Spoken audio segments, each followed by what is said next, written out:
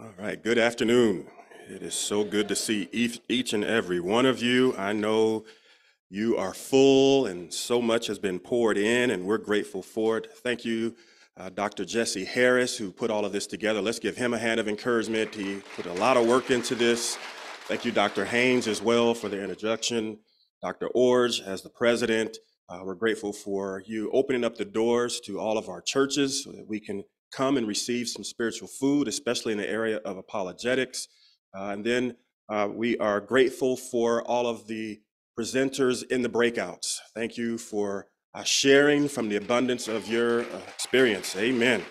I can tell you my head is still spinning. I was just in the occult class, and then before that, the science class, and then before that in the AI class, and yes, so you know what we are feeling. There's a lot of information.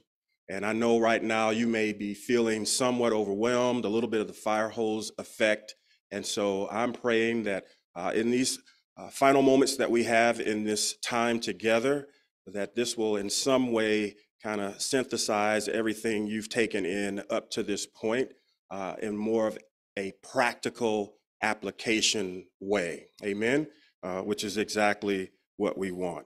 I suppose, okay, they'll do it. So if you have your Bibles, if you could turn to the book of Matthew, and we'll be in the 16th chapter.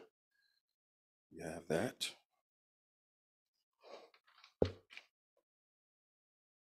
Hope everyone received Adam Groza's book. This is a great book here, Faith Wins. But if you didn't, make sure you get a copy of it. I know he was giving those away. Grateful for Dr.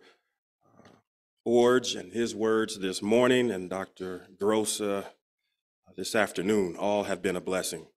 But if you have your Bibles, Matthew 16, we'll be starting at verse 18. And if we have it, can we give a hearty amen? And we'll be in this 16th chapter. And I say unto thee, that thou art Peter, and upon this rock I will build my church. And the gates of hell shall not prevail against it. And I will give unto thee the keys of the kingdom of heaven. And whatsoever thou shalt bind on earth shall be bound in heaven. And whatsoever thou shalt loose on earth shall be loosed in heaven. I want to talk about today the keys to success. But I know a lot of you, as we were saying, are already a little bit tired, a little bit perplexed, a little bit distressed, maybe ready to go on home. You probably even want to do a little snooze right now. So let me give you something that's not on the PowerPoints and that is not on your handout. And I think this will bring all of it together, why we are really here, what it is all about. One phrase and then some numbers. But we are here because we want to do all we can to seek those that are lost and to disciple those that are already found. Right? We want to do the lost and found. We want to seek those that are lost and disciple those that are found. Now, a few numbers that I want you to jot down if you would like. This really brings it home. The first number is 155, 252. 155,252. The second number is 154,937. 154,937. Third number is 157,690. 157,690. The fourth number I want you to jot down is 173,451. It's not on your PowerPoint, it's not on your paper. Jot down those four numbers, and I know you're already wondering, some of you know what that number represents, but that number represents something that our International Mission Board of the Southern Baptist Convention, for about the last 6 or 7 years, they've been putting out a number that reflects lostness.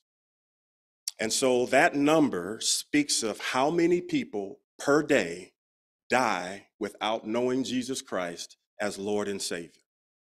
Currently, that number is 173,451 people per day, which averages out to 2 people per second. Just let that land on you for a second, the gravity of the lostness that we're dealing with, of how many people don't know Jesus Christ as Lord and Savior. So why are apologetics so important? Why is it important for us to share our faith? Why is it so important for us to be about lost and found, that we seek those which are lost and disciple those that are found? Well, because 2 people per second are dying going to hell. We made 250 copies of these programs for you sitting out here today. 250 people. If Gateway had services every week, pack this out with 250 people for 52 weeks, some mathematicians, what would that be? Like 13,000, right? 13,000 people. 13,000 people coming through here still pales in comparison to 173,451 people per day. We won't have that many people come through here in a year. That is why we are here. This is why you sat in the breakout sessions. This is why you heard from Dr. Orge and Dr. Groza this morning. And this is why we're going to close out speaking about the keys to success. Before we really get into the keys to success, it's important that we talk about the locks of failure. And when I say locks to failure, we've got to conquer these things. And when we say conquer, it is intentional. Anybody that's here from St. Stephen and are part of our Lent commitments, they have on a little band right now, and that band has 3 words on it. That band has a word that says winner, that band has a word that says overcomer, and that band has a word on it that says conquerors. We got a few St. Stephenites in the house. That's a good thing. But there's a progression. So you can win at something, but that doesn't mean you've overcome it. You can overcome something, but that doesn't mean you've conquered it, right? You can overcome something and it's still there. And you can win at something, but it can still be. But when you have conquered it, you have killed it. You have defeated it. It is non-existent, or it is no longer a threat to us. And so there are some things we're winning at. There's some things we've overcome, and then there's other things that we have conquered. But there's some things that I want to talk about briefly here in the conquering of some locks to our failure. Because that's the opposite of keys to success, right? The very opposite of the lock is the key. The very opposite of success is failure. Well, what kind of successes and failures, what kind of things do we grapple with? And I just want to hit 2 of them. They're on your sheet. The first one is fear, right? That is a lock. And when we talk about a lock, we're actually talking about things that cripple us, things that keep us from being apologists for the gospel. Things that keep us from being the best husband, the best wife, the best father, the best professional, of course, the best Christian. Fears. Now, you can go on your phones right now, you can Google what are the top fears that we contend with on a daily basis. And they come up all the time. Top 10 are around the same things always. Fear of heights, fear of falling, fear of failure, fear of spiders. All those things are fears, and we know them and we know them well. The fears that we don't speak of a lot is the fear of shame. The fear of being embarrassed. Or how about this one? The fear of being hurt. Right? There's a lot of things we don't do because we've been hurt. And since we know what hurt feels like, the last thing we want to do is be what? Hurt again. And so it becomes a lock to our success. It keeps us from moving forward, and we become ones that are paralyzed to our past experiences. So fear is a big thing. The next one is what Dr. Groza was speaking of, which is our disbelief. When we talk about doubt, we talk about disbelief, and I would just say and posit that doubt is something that is normal. We all have doubts, but I would move to say that disbelief is actually a state of being or a final position. It actually speaks to a conclusion. Right? So when you have disbelief, that means I have come to the conclusion, whether it's through facts or data or experientially, that this is the position that I have, and the position is disbelief. And that's an issue. right? And if we have disbelief, it is very difficult to be an apologist for the gospel. I've got to believe in this word, got to know that it is true, I've got to believe in the Trinity, got to believe in Jesus Christ coming through a virgin, and that virgin never being touched by her husband. That's things that I have to believe in. I've got to believe that Jesus Christ died and that he went into the tomb and that the third day the Father resurrected him with all power in heaven and on earth. I have to believe that without question. That's what's important. And some of us struggle with believing some things. We may believe that, but it's hard to believe that, Lord, right now, I don't have any money in my bank account and I don't know how I'm going to pay my mortgage. And it's hard to believe you. As we say at St. Stephen, it's hard to trust God when we can't trace what he's doing. That's where some doubt and some fear can come in. Maybe because he may do it for others, but that doesn't mean that he will do it for me. And so fear and disbelief are things that we have to overcome in order to make sure that we can move forward with the keys to success. Otherwise, we'll be held back by the locks of failure.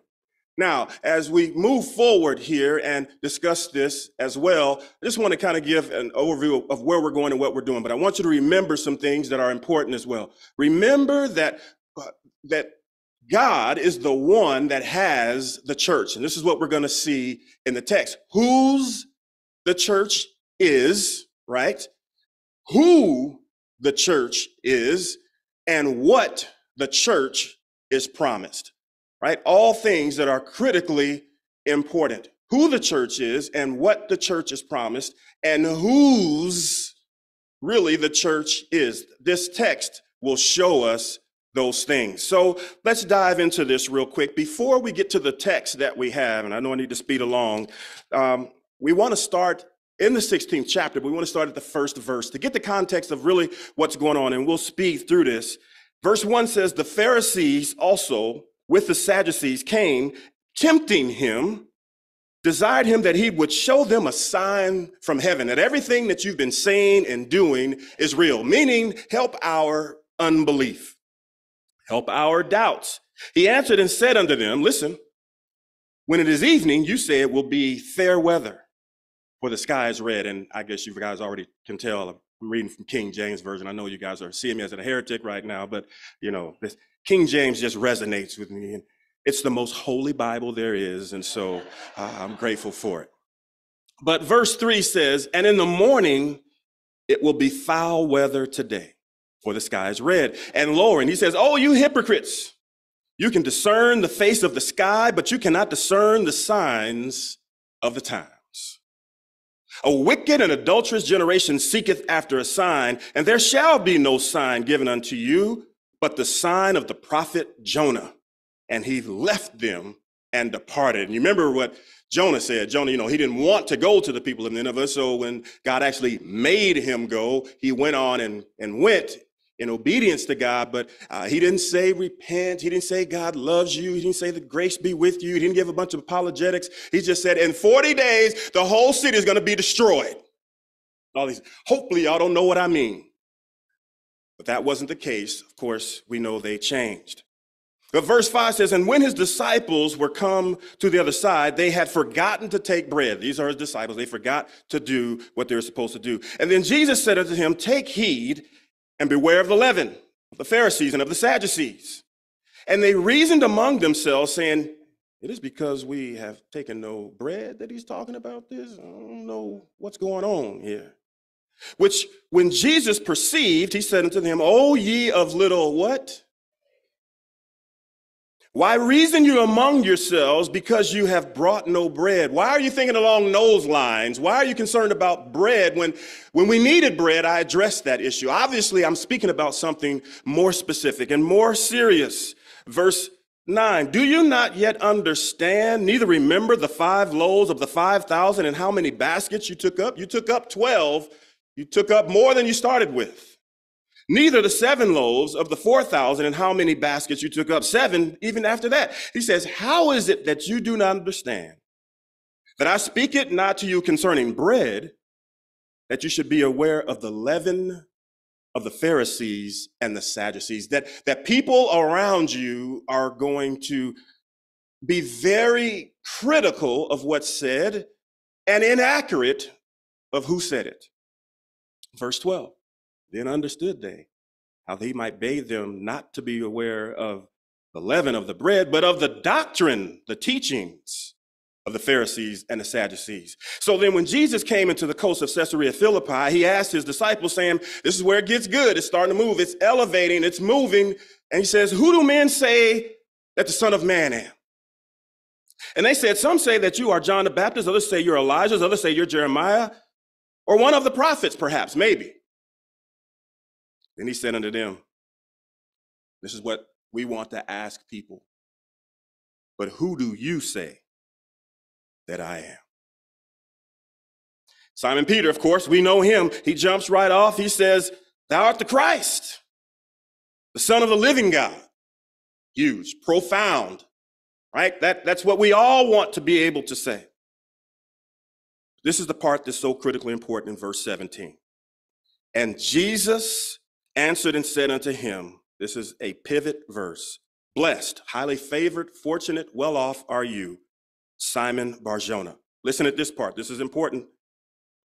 For flesh and blood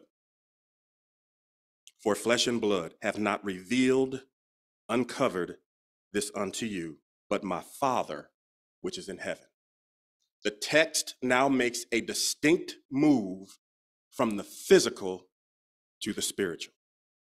So as you move here in this text, now you have to respect the movement that has happened in this text that Jesus has now put in place, saying now we're moving from the natural to the supernatural, that we're moving from the flesh to the spirit. He says, I want you to know Simon. I want you to know Tony. I want you to know Orge. I want you to know Groza. I want you to know Harris, all of you. I want you to understand that it is not your flesh. It is not your blood that has acknowledged the presence of the Almighty. It is the Spirit of God that has given you, provided you that insight.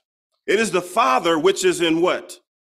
Heaven that made this happen. And he says, and I say, that I is important. And I say also unto thee, as we move into the text that we're dealing with for these couple moments, and as I say also unto thee, that thou art Peter, that thou art Petros, because theologians, they start taking off all over the place here. And I know there's some great theologians here at Gateway, and I'm glad they take off all over the place, and I understand why. But in this text, he says, but you are Peter. Goes back, says, you are this human, you are this person, you are Petros. He says, but upon this rock here's Petra, play on words. So another thing is thrown in and introduced, that now the writer here, Matthew, is doing a play on words, and we are now in the spiritual realm. The play on words is Petra and Petros. So the question comes out all the time. He says, well, is Jesus now talking about Peter? Is Jesus now talking about himself as the rock? Or is Jesus talking about Peter's confession that he made that then speaks to all of us as believers? That's where theologians wrestle. So we'll say that again. So the question here that comes up theologically in this text is, are we talking about Jesus? Are we talking about Peter? Or are we talking about Peter and his actual confession, which connects to us and us being a confessional body of believers? Well, I'm no theologian, but I'll just go with what the Bible says, and I say yes. I'm one of those that just loves to take a test and just hit E, all of the above. It's the simple way. And I believe in the text contextually does let us know that it is indeed, it appears to be all of the above. And we'll see how this unpacks and how this unfolds. He says, but listen, here's another I will build my church. And this I will build here, this word build, or that construct of words, actually speaks of what we think of as construction. But remember, this is spiritual. The text has turned. And so spiritually, what this is speaking of is the words you know, discipleship. It's talking about the growth of the believers. At St. Stephen right now, our theme this month is discipleship. We have a working definition of discipleship, and we say biblical discipleship is growing, towing, and showing our faith in God. That's just a simplified version of what discipleship is. And so what he's saying, I will build, I will disciple, I will grow spiritually, but he says, I will do it. And then what does he say? My. Pay close attention to the three I's in these verses. We've already seen two. Also notice the my, right? He says, this is my church. Who is the church, as we ask? Whose church is it? And then what promise did he give the church? All of these things are being laid out by the text, right? Whose is the church? It's God. It's Jesus. That's whose it is. Who is the church? And so you are church, right? It's not the church address. It's not the building. It's not the person next to you. When we all walk out of this building and leave this campus, we are all individual churches. We are all representatives and ambassadors of God. More specifically, we are all disciples, and we are all Jesus Christ's possession. My church. That's good news. Amen. Praise the Lord. Hallelujah. Thank you, Jesus. That's good stuff. You are my church. This is where it gets even better. And the gates of hell shall not prevail against it. Did you hear what that said? So who's the church? I am the church. And whose church is it? So you're the church, God owns you, and then God drops down a promise that says what? The gates of hell shall not what? Against who? Me. Yeah, the gates of hell shall not prevail against me. That's huge. That's important theologically for us to get, because we have winner on here, we have overcomer on here, we have conqueror on here, but has anybody ever lost? Has anybody ever failed? Has anybody ever come short? Yeah, there's a big difference between failing and being a failure. Big difference, right? So God can erase our sins and our faults. The blessing is God says you're not the sum of your rights and you are not the sum of your wrongs. Can we say amen, hallelujah, praise the Lord? Good news. Y'all getting me happy. Y'all got to slow down here, slow down. But he says in the text, the gates of hell. And when you see gates, you're like, man, gates, is that offensive? Is that defensive? What's going on here with the gates? Well, we know in Greek, gates here actually speaks of power. Right? And so what he's saying is the power of hell. Now, this part theologically, I think is a little pushing too, because we don't always deal with this. When we talk about hell, we kind of talk about that final destination, right? We think, man, that's people are going to hell. And that's true. But there's more to it than just people are going to hell. And it's important that we know this. So if you can flip quickly over to Revelations 1.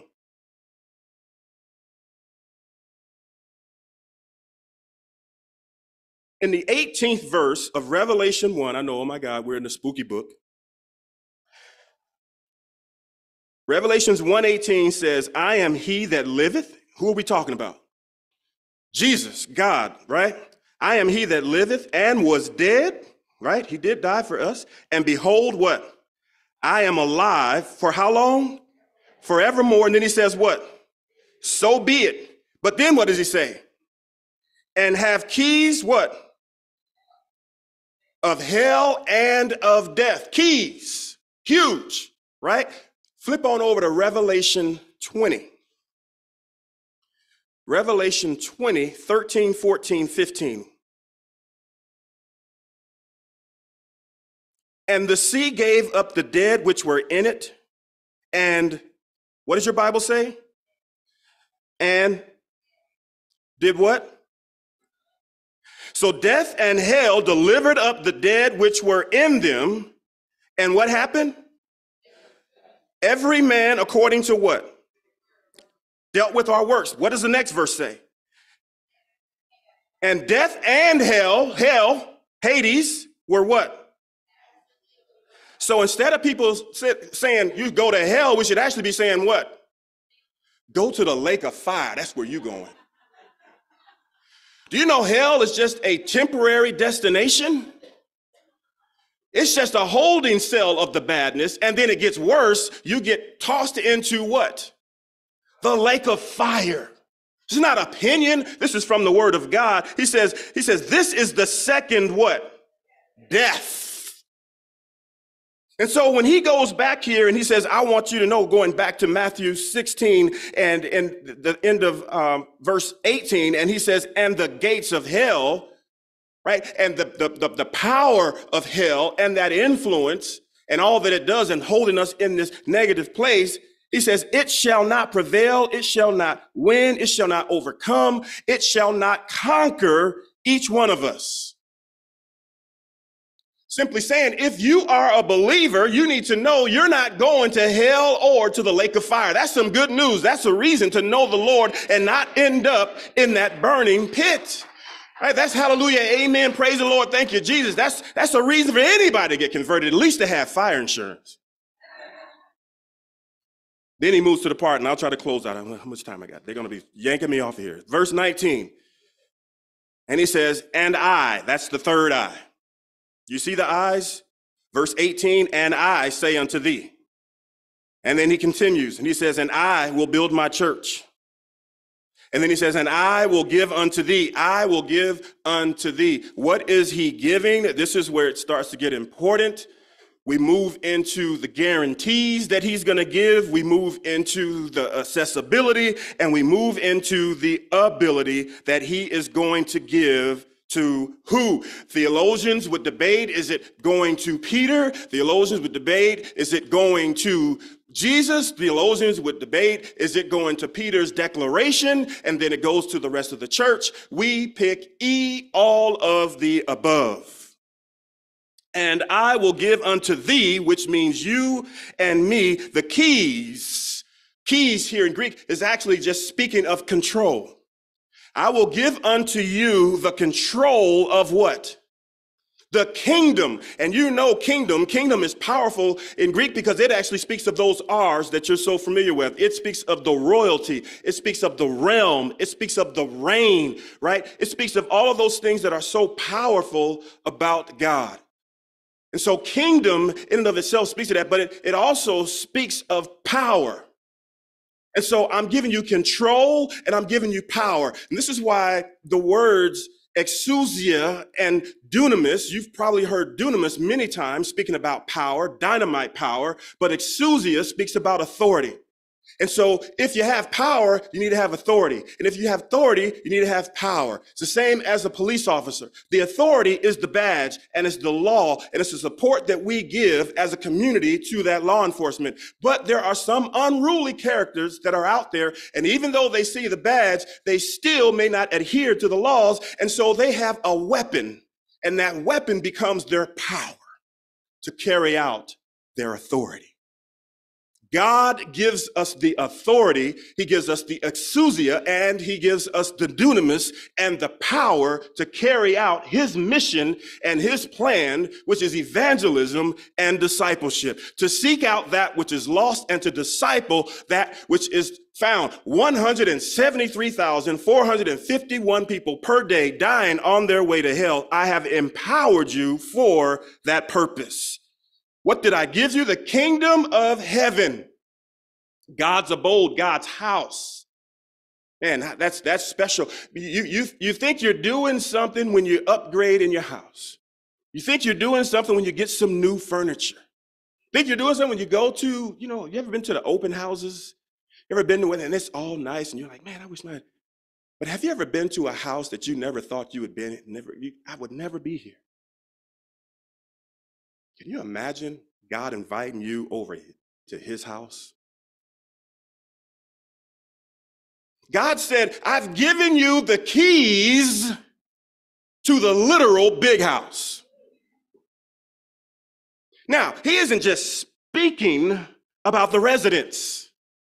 Just like the church isn't our church houses, he's speaking about the people. What he's saying is, I'm allowing you to have intimacy and closeness with the divine, with the creator. You can hang out with me. That's powerful. Y'all not getting it, but it'll catch up with you later. He says, you can hang out in the kingdom of heaven. Then he gives this other promise that he says, I will give you the keys And when I give you these keys, and whatsoever thou, listen to those thous, whatsoever thou shalt bind, tie up on earth. That is this planet and all the inhabitants. And when it speaks of the inhabitants, since it's fallen, it then speaks of that next level with all of its frailties, with all of its inabilities, with all of its distinctives that are not God honoring. Inside of all of that, you have the control. And you have the access through me with authority and power. He says, you shall bind on earth, and he says, and it shall be bound in heaven. What that is saying, it's not talking about there's a rope being tied in heaven, there's a rope being tied. This is why we know it's not talking about buildings. God is simply saying when you have what you do and you do what you do within your heart, within ministry, within service, there on earth, I want you to know that I'm in agreement, I'm in harmony, I'm walking in step. We are walking as one in this, and what you're doing there, I'm making sure that it comes to fruition. That's huge. So when I pray about my son, when I pray about my wife, when I pray about my future, when I pray about God says, I hear those things, because whatever you need to bind there on earth, I want you to know it's bound up here in heaven. Whatever you need to loose here on earth, I'm loosing it in heaven. So if I bind Satan, he's going to be bound down here. But if I loose your Holy Spirit, if I loose your Holy Ghost, and that Holy Ghost, that Holy Spirit is going to come in. It's going to do what it needs to do and guide us in our lives. And it's something to get excited about. God has given us so much authority, given us so much power. God says, listen, I'm giving you guarantees. This is facts, right? Have you ever gone to purchase something and they said either insufficient funds or it was declined? Do you know God never swipes and it comes out insufficient? Well, here's what's even better. Do you know 10 billion people prior to us, they swiped the same card, it worked. Do you know all of us can swipe today, it'll work. Do you know the 173,451 that are coming, they will swipe and that card will still, y'all just not getting it. It's not landing on y'all. I get it. But I get it. I'll fly by myself. He says, listen, it shall be bound. And then he says, and whatsoever you shall loose on earth shall be loosed as well in heaven. It's all about us doing that. Where will it be loosed? It's clear. In his rule, in his realm, in his reign, in his royalty. Where else will it be? At his house, which means within his personhood, within his spirit. Oh, by the way, where does that spirit also reside? Within me. And so I have the keys within me. I have the keys outside of me. And I have the one who controls all the keys. Where do I have that? Right here on earth, where I hang out. Even though it's fallen, God has given me all power in heaven and in earth to overcome. You have the keys, so walk in your authority. Father, we do thank you for your word. We thank you for your power. Thank you for meeting us in this place. We've taken in so much information. And I pray, Lord, that you would allow us to sift through, lift out the high points, the workable points, the parts that we can actually apply and use, and do those with immediacy, that you may get the glory, honor, and praise. In Jesus Christ's name we pray. Amen. Thank you.